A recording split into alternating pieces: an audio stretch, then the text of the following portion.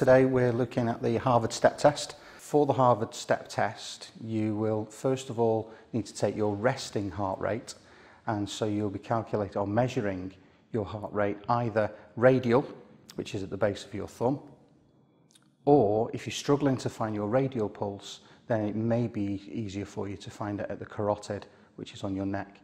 And what you're going to do for the first part of the test is count the number of beats in 30 seconds and then multiply this figure by 2, and that will give you your resting heart rate.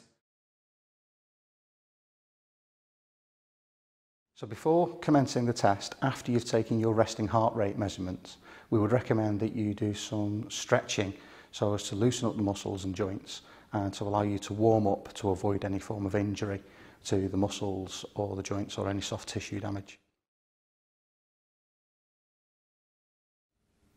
What you will do is you'll start your stopwatch when your colleague or your friend or yourself, if you're operating this test on your own, takes their first step onto the step with their right foot.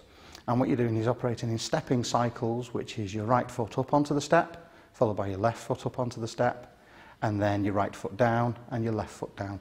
That would be one stepping cycle. So if you can just remember up, up, down, down, then you'll be operating in perfect stepping cycles, remembering to operate those cycles within time of your metronome, which you will set at 120 beats per minute, which will mean that you're operating in stepping cycles that are appropriate for 30 cycles within a minute.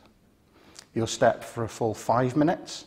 If at some point in time you feel nauseous or dizzy or out of breath, please remember that you can stop the test at any time.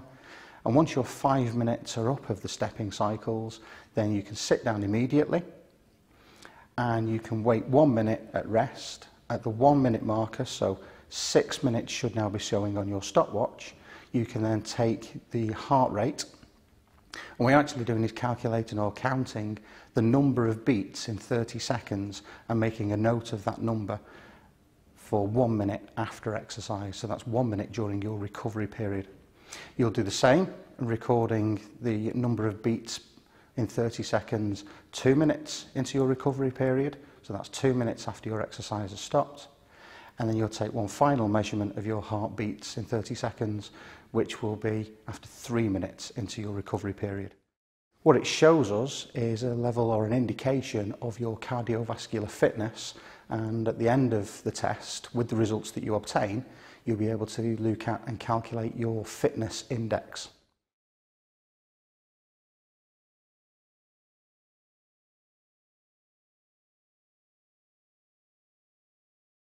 Upon completion of the test, when you've recorded all of your results, we would recommend that you do some static stretching.